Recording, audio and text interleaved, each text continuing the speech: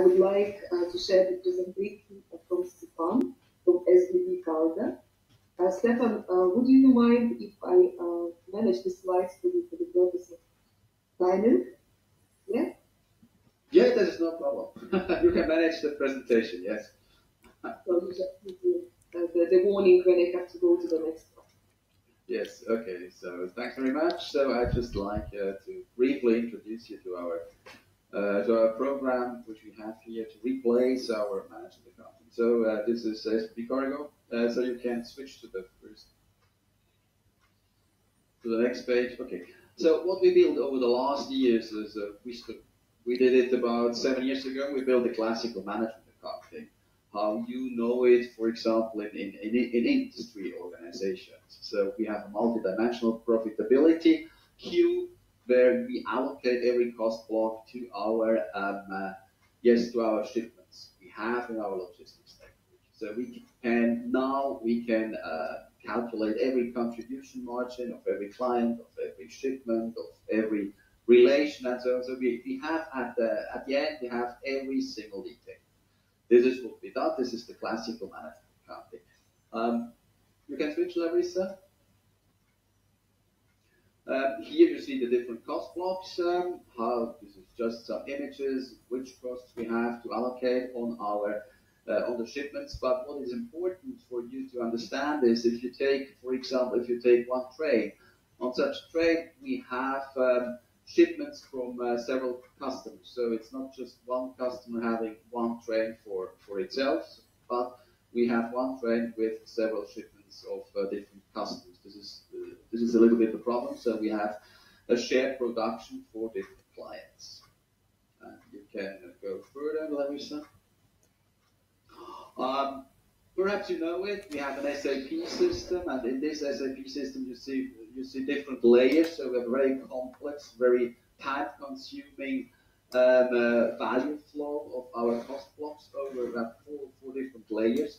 So this is expensive, this is time-consuming, and it's not very easy to understand what's happening with the different cost blocks. You can go further.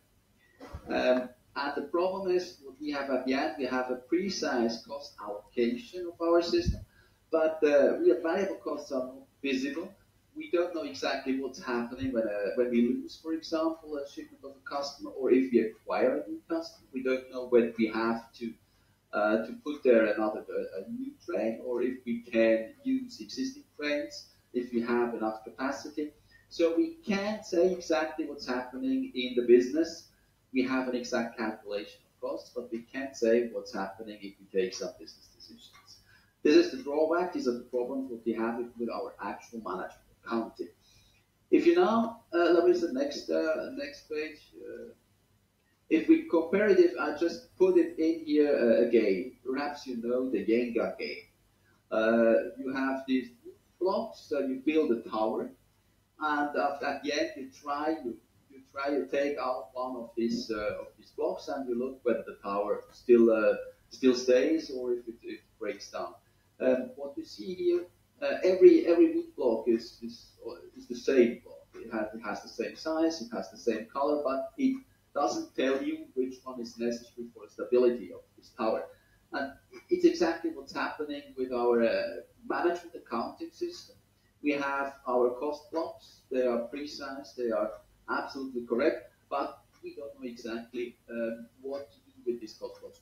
We always have to do a lot of manual analytics to decide when you change something in your business. Larissa, if you go further. Thanks very much. So what we are now trying to do, what we are working on, we try to build up a simulation engine which simulates exactly on a shipment base our logistics network. And this simulation instruments, it's like a chess computer. So this simulation instruments, it knows what can happen if you make a move. You make one move and you know exactly, you can calculate what's happening, what makes your the other play, what's happening in your system. And at the end, if you change some business thing, if you change a customer, the model, it calculates the whole system and it gives you the answer, what's happening with your earnings, what's happening with your costs. You you know instantaneously what's happening with the logistics network, and you can take your business decisions. That's the way we try to move on. So instead of classical SAP, classical management and accounting, we switch the whole thing into an intelligent business simulation. You can go further. If you compare these two approaches together, instead of customer orders or something like that, you have decision parameters. Instead of cost allocation, we speak about dynamic business simulation. Instead of margin contribution, we have the changes of revenues and costs.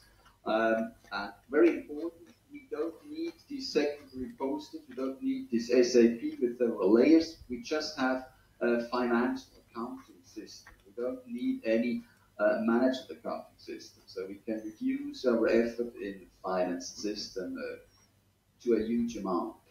Instead of static measurement, we got direct business recommendations, and we want to work lean, agile, and at low cost. So this is the main advantage we try to achieve with our new simulation engine.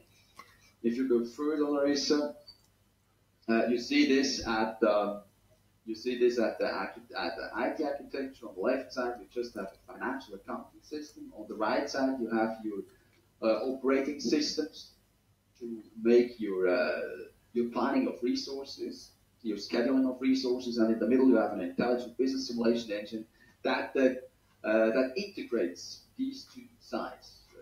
On the one side, the measurement, the financial measurement of changes of earnings and costs, and on the right side, direct input in business decisions. So that's the goal we want to go, and we have some prototypes actually already working for our logistics network, and I hope next slide. Okay, there is no next slide. Okay, but what we have therein, we have a lot of we see on the theoretical side, we can simulate a lot of improvements in the system. For example, we can introduce in the shipments of our, if we place the shipments of our customers in an intelligent way, we see that we can improve the usage of our assets by more than 40%. So following this way of doing business, we get a huge improvement potential on the business side. And on the other side, we want to replace our management accounting by such a simulation engine, and we can reduce the workload we have on the finance side by a tremendous approach. And on the other side, we have finance and business gets closer together. And so we invest now in people that's coming from the data, coming from a background of data science and less from accounting science. So that's the way we try to go and improve our business. So thanks very much for your attention. Stefan, thank you so much for your presentation. Now we have a time for Q&A very, very quickly. So do we have any questions from anyone? Yes. Stefan, may I ask a question about which simulation technology was used? I suppose it was optimization techniques based on maximum and minimum, some targets, and there was a mathematical model, yes? Yeah. We have some operation research specialists, and they use different models. But for example, logistics networks, this is a multi-commodity flow model, so with optimization technologies behind. So it depends on the questions. We use different modules for different business questions, and each module uses some other technique, but most time there are optimization techniques to find the best solution. You can introduce the way how you want to optimize your situation. For example, time optimization, cost optimization. So you can use different approaches. Yes. Thank you very much. Yes, and it was self-crafted, I suppose. Yeah. So algorithms here for each section of business was prepared just exactly to solve any particular problem. Yes.